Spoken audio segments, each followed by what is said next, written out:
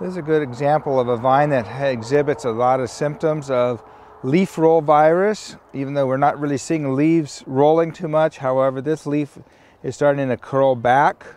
And what Leafroll as a virus does is limit the production of the vine. It maybe reduce the total production by 10 or 15%, but also has a reduction in sugars. Therefore, the work that these employees are doing is removing those berries or those clusters that are still exhibiting a lot of green and pink. A classic example is that we see this interveinal green area. We see how the veins are still remain green as maturity is starting to develop.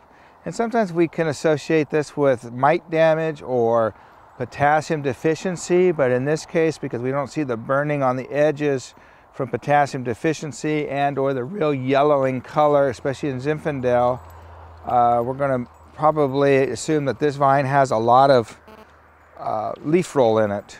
One of the disadvantages of severe leaf roll vines is that you have a lot of green fruit still in here. The canes are not quite maturing yet, and even here where we just passed through with the sprayer with the KDL, you see a lot of pink and green berries very late in the process of maturing. This here is obviously something that needs to come off because it's so green it's holding back part of the sugar development in these vines. So what we're doing is applying KDL at the rate of 1 gallon per acre, trying to saturate the canopy as much as possible. We know that these leaves are not functioning and they're not going through photosynthesis as well, so we're trying to help the small crop load get what it can as often as we can.